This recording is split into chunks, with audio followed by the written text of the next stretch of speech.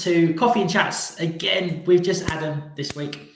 Kelz is with the kids, so she's looking after them today. And today we are joined by Mr. Paul Harknett, who is currently, he's like in the middle of the Back in Charge Blueprint.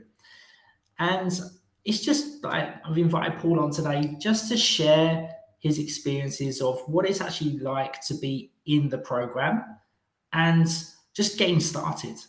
Because, you know, in the past, I've always shared, you know, conversations with people that have finished the program. But now let's actually speak to someone who's actually in the program. So as always, if you are watching live, please just say hi in the comments and also let us know if you're there. But also, like, if you've got any questions that you would like to ask Paul about his experience in the program, again, it's just an open conversation and he'll tell you the truth, won't you? Well, I hope you will, Paul. But I will, definitely. Yeah. So if they ask us anything else, that'll be interesting, isn't it? That's it. So, Paul, welcome. How are you? How are you doing? Yeah, good. All good.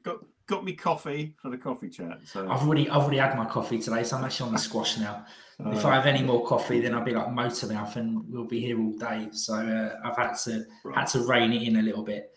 Yeah. So, Andy, first one in. Andy. So Andy, who's already in the program. Good morning, gents. Good morning, Andy. Andy, how was your holiday, by the way?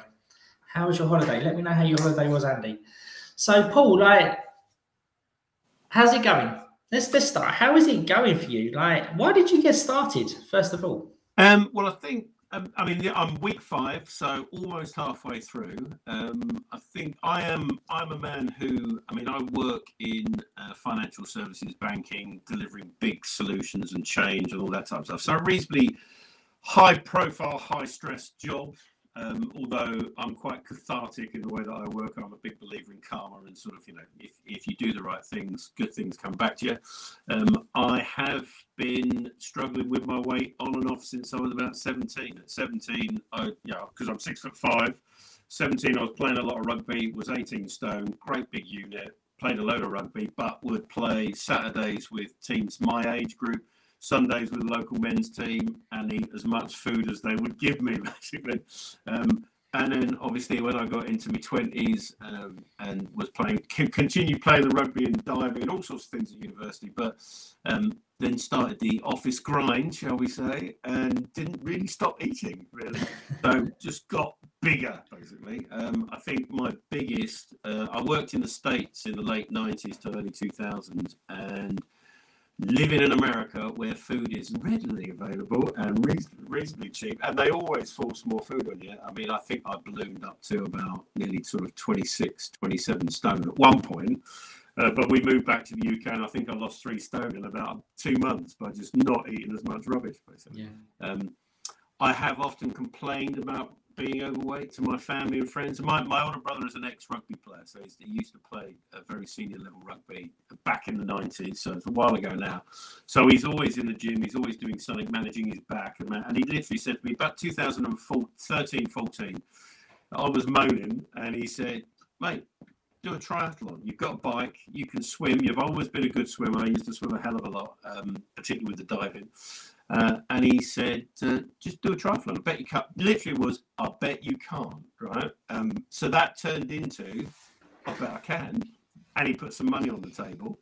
And I literally went, right, okay, I'm going to do this. And the money, and as soon as he did that, he said, right, now I want you to go for an ECG and get your heart checked out. Because if you're going to do one of those things, you don't want a massive heart attack right in the middle of it. And I said, I'll tell you what I'm going to do. I'll sign, because I was working in Canary Wharf in London at the time. I said, right, I'm going to join the gym. I'm going to get a personal trainer. I'm going to do it all properly. I'll have it all checked out. And I did. It was one of those, because he'd stuck money down, I was going to do it. And I got into it. Triathlons, it depends. Any type of sport that you do, for me, being an ex-rugby player, I love the sort of the stats and the things that you're doing and how you see yourself through that. And the 3 different disciplines are completely different. Swimming, I love swimming. I still do a lot of open water swimming every year. And I've got some events coming that I've booked. We'll talk about that in a minute. But that for me is it's very cathartic swimming, because you can't do anything else apart from move and breathe. So it's quite meditative in its way. And I've started meditation this week, so we'll come back to that. But then the cycling, there's loads of stats. I mean, cycling has become, I suppose, for the middle-aged man, it's become the new golf, basically. It's the, if you've got a little bit of, actually, you don't need a lot of cash, to be honest. You can buy a second-hand bike. You can, make it go faster if you want to. You can improve it. There's lots of things you can do. But you see lots of people. I mean, I've done loads of triathlon events now. And the thing that always intrigues me is when you do these things and you see the people who are either in the British team or trying to get into the British team, they turn up and they've got 30,000, 40,000 pound bike. You go, nice kit. But I bet it probably goes as fast as mine does if you were on it, sort of thing. Yeah, so, that's it. All the gear. No idea. But you get into it and you do it. I mean, I got quite into. I was down to so. When I started the program, I was 126 kilos, which for those out there who wanted to convert to stone, that's about 20 stone-ish. Before we get onto that, before we give away like what's before we show our hands, right? Yeah. Like, why did we initially have a conversation? Why did we start talking? Why did you want to speak about it back in charge? Yeah, I've had I think it's a couple of different things. I mean, in the last year, I think a combination of stopping triathlons, which was all about a knee injury, to be honest, that sort of stopped me really exercising heavily for about a year or so. I then started to try and get in spits and starts, and it wasn't really going. Last year, and actually continuing, has been very stressful on the work front. I mean, I had some time out of work for a while, then I'm back in some work. And in the last 18 months or so, I've had the tax man threatening me with all sorts of intriguing stuff, which I know loads of other people in the country have had, and it's just ridiculous. And all of those things sort of were just becoming, we call it heavier, whether it's heavier in the mind, heavier. And my reaction to that and my reaction to stress is I'll eat. It's as simple as that. I can eat, if you sat me down in front of a buffet, I wouldn't stop eating until I exploded, probably. The Mr. Creosote character in the Monty Python. I would just eat. And I think the whole guilt around that, and it eventually sort of gets to a peak. And my brain goes, mate, you need to do something about this. And then I saw some of your stuff on LinkedIn and I saw a few bits. I just went, let's just get in touch. Let's just get in touch. And then we had the chat, and you literally said to me, well, why wouldn't you just get on with it? and given as I do, I'm quite straight in, I just say things quite simply, then it's But that's what my older brother said to me a couple of years ago. That's what, with the personal trainer I had when I did triathlons, was a lovely lad. He was very much and he's a very good triathlete. He was literally like, look, you're paying me to help you. I'm here to help you. If you don't turn up, I still get paid. But let's get on with it. Let's do it. Let's make it happen. And I think that I needed that someone like yourself to just go, mate, come on, let's just get on with it. But the program's different from the things that you've done before, which I think is what I'm finding out now in week 5 is why the things that I'm discovering the things that really will make it sustainable and why it hasn't been sustainable before. And I think that's probably one of the key bits of the program that I'd say to people, don't just do it for yes, you'll change your diet. Yes, you'll drink more water. And those things are really good for you. But the mindset training and those things are actually, for me, because I've never done some of those things before, they're intriguing. But actually mentally you can see how it works. And if you've ever trained for a marathon or any of those big events, you have to get your mind in the right place to do stuff. You have to go, right, I am going to cycle up that hill. I am going to run down that road. I am going to get out and do, I've only done 3,000 steps. I'm going to get out and do some more steps. And I think once you get in that, we'll call it can do, will do, want to do mindset, then that's a complete game changer for me. That's it. And which is where you're at now, isn't it? You're week 5, by the way, you're week 5 of the 12-week back in charge blueprint, so like you're very early on, like you've just gone through the diagnosis phase of actually understanding who you are. Yeah. And like you said, this is filling in the gaps. Like anyone can go and follow a diet, You know, you can go to slimming clubs, you know, you've got that. You can go to a gym, you can get a personal trainer to stand over you and train you. But like you said, that this is like different because it's filling in the gaps around it. Yeah, and it's also a community. I mean, intriguingly, there's things from Andy going on. There's things from, but it's the other intriguing part is it's community, because we're all, as human beings, we are social animals, and actually the stuff in the Facebook group and actually interacting with other people who are either in advance of you or just starting the program, I think is really good, because it's that sort of collective group of, yes, you can do this, and this is how you can do it, and little hints and tips from other people sort of help you along the way, which is a great way to do it. And that comes back to some of your background in therapy and looking after people and that type of stuff. But the collective, that's it. Yeah, a little bit of background about myself is like, yes, I was a personal trainer. I was one of those guys that would go to the gym and I'd be there with my clients at 6 a.m. 6 a.m. club, we're there, winning the day, or the people that would just end up being too tired to get there. So I'll be there by myself, and I'll just be there with my clients. But there's also a part of my career where I worked in a drug and alcohol rehab. I think, did I touch on this with you? So I'll be there and, be there with, with the clients, and, they would have, alcohol addictions, drug addictions, some have had mental health, conditions and all of that. So it was that. And like I said to you yesterday, they would then go to the counselors and the therapists and be like, I'm never going to drink again. I'm never going to touch drugs again. And the therapist, the counsellor would just call the BS out, and he goes, you can't say that. He goes, you can't say that because, you don't know that. And then I was like, hang on a minute. Like, the penny started to drop for me. I was like, hang on a minute. It's a bit like when people go on diets, when they try to lose weight. They cut carbs out. Carbs are bad. I'm going to cut the carbs out. No, I'm going to cut the sugar out. No, I'm going to cut the fat out. Like, you can't do that long term. And I was like, hang on. That's it. It's all about behavior change. Yeah. It's a bit like Andy said. Andy said earlier, like, it's a program. Like he says here, it's a program of sustainable, beneficial changes, and that's what it's all about. It's not about completely eliminating things. It's about making sustainable changes. Yeah. So come on then, right? Come on, Paul. Let's get down to the nitty gritty, right? Where are you at so far with your weight loss?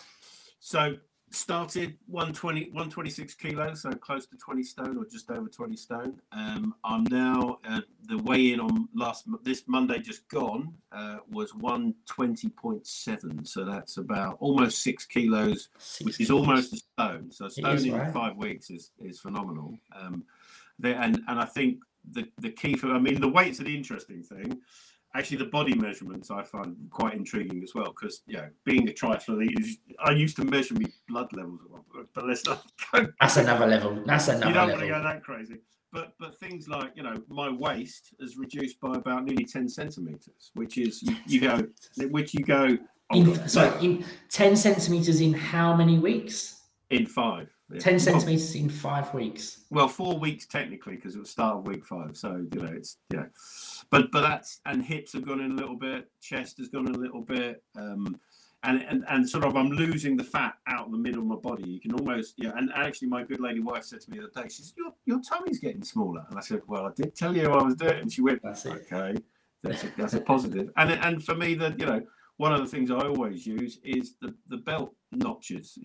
My belt notch, I've gone from the one that was right at the end to I'm now like 2 or 3 in, which is, that's a couple of inches off your waist as well. So exactly. So they're the figures. Yes. Like, that's the data, right? Like you're a man, we love data, we love numbers, right? This is what we do. We live for numbers, right? The geeky stuff, right? But how is that now playing out in real life situations? Like, how are you feeling? Like the energy, the confidence, all of that, the pain, fill it out now. How are you progressing? Yeah, I think I can play that into a couple of different things. I think because week 5 you step up into doing more steps a day. So you start 7,000 a day, and then you build it up, and now it's 10,000. And Tuesday I went into London, so I did the commute into London. And I was thinking, right, now I know I'm going to go to the office, and I know that on the way to the office there's the tube, there's all the escalators. You know what? I'm going to walk up those escalators. I'm not going to try and run up them. I'm going to just keep moving. So rather than standing there, I'm just going to keep moving at every opportunity. And that plus, the tubes weren't doing the right thing, so I went a different route. And I thought, right, well, I'm coming into Canary Wharf from a different angle. I'm going to get off the DLR a stop earlier, and I'm going to walk in. And accidentally popped into a little cafe and had a lovely breakfast. High protein, low calories, obviously. And then, so by the time I got to the office, which was just before 9 o'clock, I'd done 5,500 steps already. So it was like, right, we are rocking. I'd done the other sort of meditation and stuff on the train on the way in. Yeah. So like, right, here we go, we're off. And I think that's, for me, that's one of the biggest changes, is just the will do, can do, get on with that attitude. I found that sort of like this morning. This morning I was up at 5:15 because I wanted to get down to my garage where the turbo trainer is, do one of the 30-minute hit sessions with you and the good lady wife, and then get on the bike for another 45 minutes or 35 minutes to burn some calories, basically. So I did that. So I was back up at the house before my good lady wife got out of bed. So I took her a cup of tea. And she said, "Where have you been?" I said, "Been doing some work." And I think that then sets you up. The thing about winning the morning helps you win the day. For me, it's starting to embed. It's becoming more and more habits, and I think the habits, whether it's the cold showers, whether it's the writing down what your gratitude, all those things are starting to build the mindset into a much more positive way. Yeah. Which means you then want to go. So I've already looked at my weekend and what's coming, bank holiday weekend. Booked a bike ride with an old mate on Monday, so we'll be out for a couple of hours. There'll probably be coffee and possibly a cake. We'll see what happens. Which is cool though, right? Like that's the thing, not gonna lie, I love a cake. I love a cake. Just ask Kerrie, ask anyone. I love cake. So it's and you can make it work. Oh yeah, cool. And that's the thing I bought, because Andy suggested the vegan supplementary food, which is Huel. Yeah. And I've got some of those now. So what I might do on that bike ride is I'll take a Huel bar with me. That's it. And it's, you're learning. That's the thing. Like it's an educational process for you as well. Yeah. It's not just like you do this and you're like, okay, like just nod and okay, like do it. Like you're learning as you go through the program, which is great. Yeah. So like this is good. Like you through your you doing the program, like you're now looking at things in the future that you could be doing. Yeah. Like we spoke about this briefly yesterday in the group call. Like you were doing things that like you've signed up to some other events. Yeah. And like you look like you feel like you've got a bit of a buzz back for it all. Which is definitely, which is great, right? But how different is that from like, say for example, like you didn't do the Back in Charge blueprint, and like when we had the initial conversation, you decided that it, you were going to do it and you was going to stay where you were. Like, how different would the two, like, this is one of the tasks, the two paths. Yeah. How different how are the two? I think that for me, in the summer months, I always go and swim. So I would have done that anyway. But now, with the events I've booked myself in, July and August and September, there's targets to it. So the targets will make me, just like anybody who's doing a big event or any triathlete that books loads of events throughout the year, I've got targets to aim for, and those targets will drive me to achieve them. It's that sort of balance of, you want to get up and do stuff. You want to do the three exercises a week. I've been doubling some of my stuff because I know and as I've been doing it, my body's going, I remember how to do this. Come on, let's go a bit faster. You can do this. And I think that's where I'm going. I think last year I wouldn't have done it. I would have done some of the swimming, and I would have done a little bike ride with me mates every now and again. But I would have found excuses not to do it, basically. And I think that's, for me, the whole two paths training, which comes at week 5, that for me cemented some of the mental stuff to go, you know what, in 3 years' time, I do not want to be in the same situation. I don't want to be doing that. I want to be fit, flexible. You wouldn't be in this. I'm Yeah. just going to interrupt you there, Paul. The Yep. thing is, though, you wouldn't be in the same situation because we don't stay, because you're going to be 3 years older. Yeah. Right? You're going to be 3 years older. Then, you know, it's just, this is the thing. People think that if they don't do anything, they stay how they are. Yeah. No, you don't. You don't. You get You worse. don't. Exactly, because you're becoming older, you know, and then the thoughts, you're reinforcing your beliefs in, so it's even harder. So that mountain actually gets bigger of what you've got to climb. Yeah. You know, and also, like, if you are overweight, you know, and if you do have health complications, they become worse as well. So it's like, you know, we never stay still, you know, but it's good that you've actually, like, you took the action, you stepped in, and, you know, like, you're making the changes. Now, like, we all have apprehensions. We all have apprehensions about things and all of that. Now, like, what was playing on in your mind, like, when we first spoke about, you know, like, should I do this? Should I not do this? Well, because let's be honest, like, you know, you've seen me on LinkedIn. You know, we didn't know each other personally. Yeah. Like, you didn't know me from Adam, right? Yeah. But like what apprehensions would you have had? I think for me, it's because I've, you know, spent money on personal training and all that type of stuff before. I knew I could do something to make my life better. You know, I looked at, should I join Weight Watchers? Should I? And it's like, well, all of those things are interesting, but actually, there's not a program there. It's a diet. It's not anything else from that. And then I saw your stuff, and I went digging around all the social media things and digging in the background and going, well, you can't have that many people saying that you're great at what you do unless you're great at what you do. It's pretty bleeding obvious. Mm. So that sort of, for me, was the mental right. So here's someone who's got a program, who's been doing it for, I think, 16 years, I think you said to me. And it's like, okay. Oh, more than that now, yeah. Well, but therefore, there's something you can go and do and make it happen. And, you know, the guarantee of what you're going to do in the 12 weeks and all that type of stuff. I went, you know what? Let's just do it. You know, it's. I've got to that point mentally where I was, you know, when I spoke to you, I think I was. Low is not the right word, because I'm generally a positive person about life. I work in change, so I know life changes and you deal with it, basically. I deal with crap all day. So, but therefore it's like, right, if you're not willing to make a change for me, it's almost that, what am I doing for me, given that if I don't look after me, then I can't look after all the people that I love. So it's like, you know, do it, get it done, make it happen. And our first conversation, you went, well, why wouldn't you just do this? And I was like, you are right, Adam. Why wouldn't you do this? Cool. So, like, is there anything else that, you know, that you've enjoyed about the process so far? I think simple changes. I think the really simple things about, you know, week one, well, look, you know, take some pictures of what you're having for breakfast, send it around, share it, and then go, well, hold on a minute, you're eating, you know, like I was, 3 or 4 tea cakes for breakfast because it was the quickest thing to grab, because I couldn't be asked to get out of bed early enough to get to the first meeting. So you're just grabbing as much rubbish as you can, loads of coffee, crack on with the day, see what happens. And then between meetings, you might grab another chocolate bar or whatever. So that was where I was. But then the simple change of, right, well, your breakfast is full of sugar and fat and crap and carbs. Change it.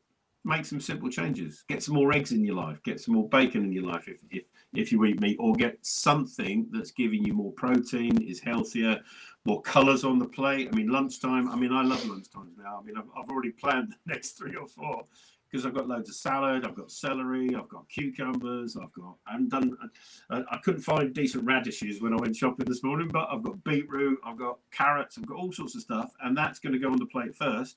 And then I'm going to add the protein. And it's like your brain completely changes around what looks good on a plate, and then that's what you're going to eat. And I think that, combined with other people doing the program, pictures of the stuff that they're doing, Like what Andy's just said. Just about exactly the same point. That then inspires you to, oh look, someone's, I think one of the things I found was, there's a Quaker Oats do a protein version of their porridge, which has got more protein in it. That with, I use pea milk because I've never been a great fan of milk. So pea milk has got loads of extra protein in it. Tesco's do one of those, and other supermarkets. We should advertise others. And you mix that together, and all of a sudden you're getting loads of protein with something that takes you about 2 or 3 minutes to make, and then you throw some blueberries in it. Happy days, away you go. And I think that's where my brain's now gone with breakfast, lunch, and dinner now, because it's all about controlling all of that. And this week, because week 5 you introduced the calorie targets and the protein targets, that for me, given that I'm a data person and I love the data, it's like, right, I'm going to keep under that calorie target every single day, no matter what. And I'm going to smash the protein all over the place. It's going to be miles ahead of where it was. I think I did it yesterday. I broke the protein by about, I think mine's 145, and I think I did about 180 or 190 yesterday. It's like, look at that, winning. That's it. Cool. So, Paul, if there's anyone watching this, the usual, if anyone's watching this and they're intrigued about the Back in Charge Blueprint, they've heard about it, like they're in a similar situation to where you were, like 126 kilos, just not feeling down, but just feel like you're hitting a wall, like nothing progressing. Even struggling to walk up the stairs. That for me, I hate being in a situation where you can't do the simple things in life. And walking up the stairs when you're 126 kilos, it's hard work. It's hard work. You are dragging a lump with you. Well, you are a lump, and you're dragging it up the stairs. Well, the thing is as well now, it's like where we're coming into, like in the UK, like where we're coming into summer, like going into work, and then it's going to be hot. You're wearing a shirt, then you're going to be sweating. Like, it's having all of that in the background as well. It's like, do you really want to be in that position? Yeah. So it's like, well, what would you say to someone that is in that position currently, but without just saying, oh, just do it? Like, what would you say to that person? I think where I'd go with it is that balance of, and it would all depend on whether they've ever exercised in their life before, or whether they've never bothered, or what they like doing and what they're found. Because if we've got dogs, we've all had dogs, so there's always to walk, you go and walk the dog. And when I needed to get more steps in last night, I took the dogs for about a 40-minute walk, and I smashed me 10,000 steps.